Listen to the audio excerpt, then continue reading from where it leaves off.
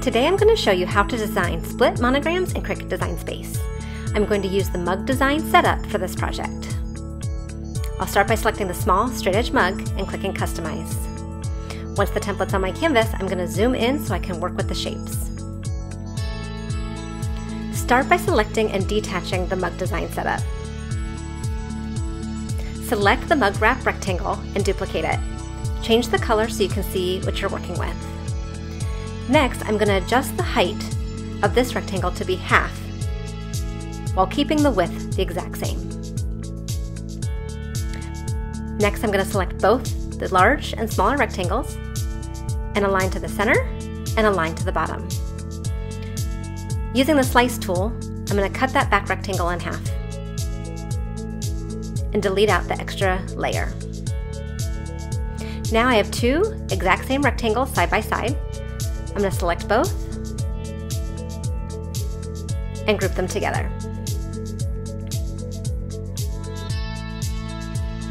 Next, I'm going to add a monogram to my canvas. Using the text tool, I add a single letter. You can select any font that you like. I'm going to stick with the Cricut Sans font, but change it to bold. 2-inch height works great for this mug wrap size.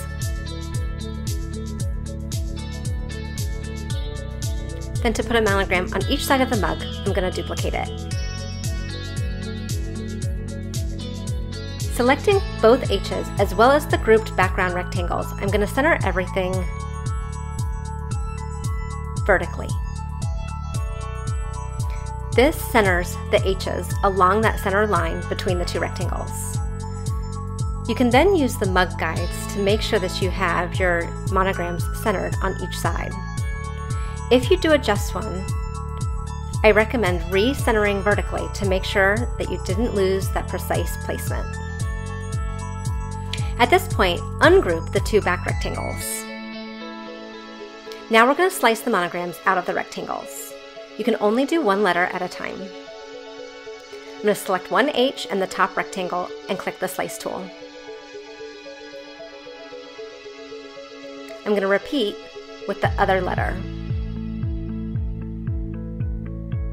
Every time you slice, it creates multiple layers. So go ahead and delete out those extra half letters as well as the back rectangle.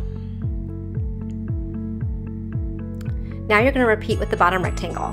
Select the bottom half of the H, the rectangle, and click Slice. Delete out excess layers as necessary. This time I'm going to have to send the rectangle to the back, select the bottom half of the H, and click Slice. Once I delete out all the half letters from the bottom half, you can see the split monogram taking shape. At this point, I'm going to select the letters and the wrap design and attach them all together.